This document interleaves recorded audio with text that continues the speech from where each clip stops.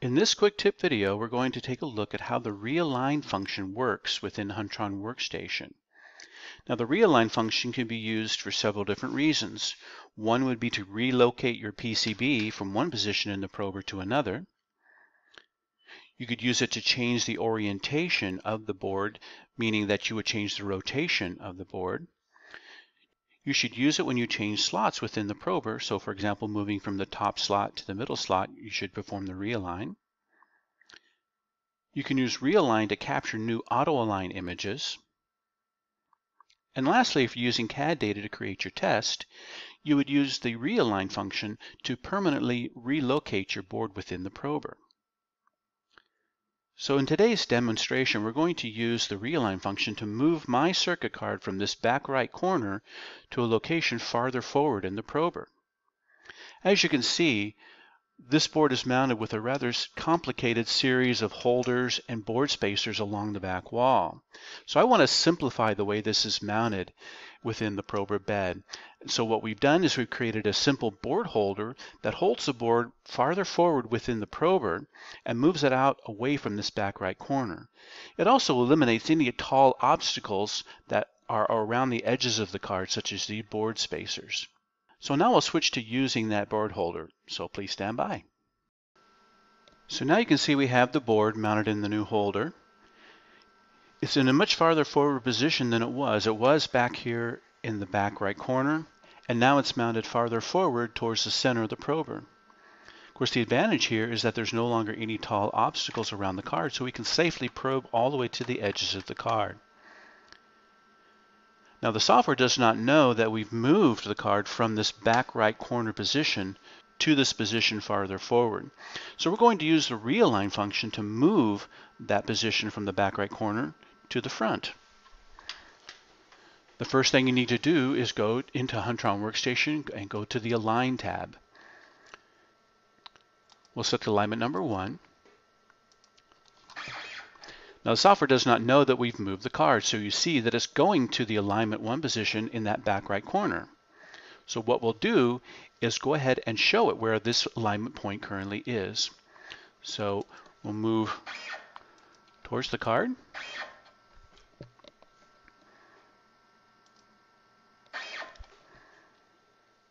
And this is the alignment point right here. There's a via that comes off this capacitor. So we'll align as precisely as possible. And to do that, you look at the stored image. There's the stored image from the original alignment point. And here's the current image. You notice that we need to move slightly back and to the right. So we'll do that 30 microns at a time. We'll move to the back and then slightly right.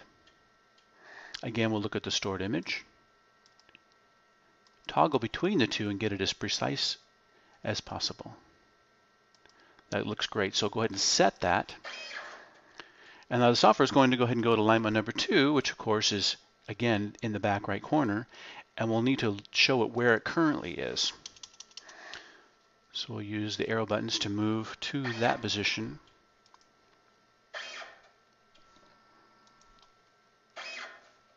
And again, we chose another via on the card. It's this one right here. You will again want to look at the stored image to get this placed as precisely as possible.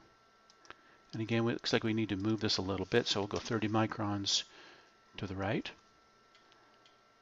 Again, toggle between the two images. You see there's a slight rotation difference also between the two positions. I'm going to say it needs to move up a little bit. Okay, that looks pretty good. So we'll set that, and just to make sure this placement is correct, what you want to do is go to the Teach tab, and I've got U29 selected here as a 64-pin QFP, and then select a pin on this. We'll just go to pin number 2. Make sure the camera goes to the correct position, and that's exactly where I would want that. So the left to right position looks good.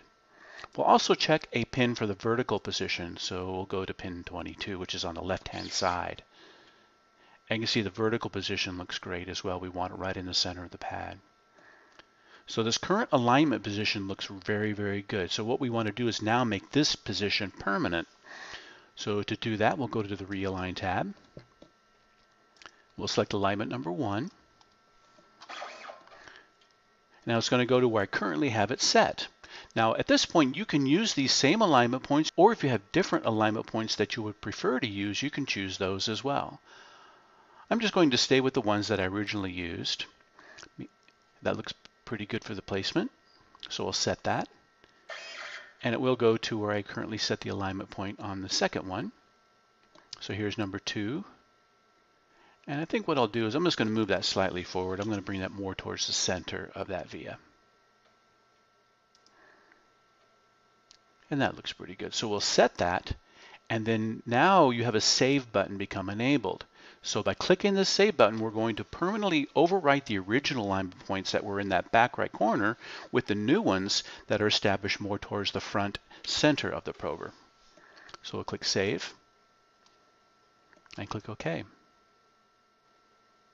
At the same time, we also captured new images for the auto align function. That's that stored image. So now if I go to the Align tab, and if I select alignment number 1,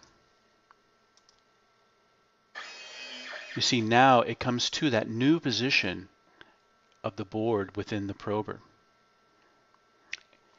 If I click the stored image, you can see it's dead on. So we have new images as well. So that's how the realign function works within Workstation. The process is essentially the same for any of the single head probers, the Huntron Access or the Huntron Access 2. And also the process is very similar with the Huntron Access DH and DH2 dual-headed probers. So we appreciate your watching this video. Please go and view the other videos on the Huntron YouTube channel. As always, thank you for watching.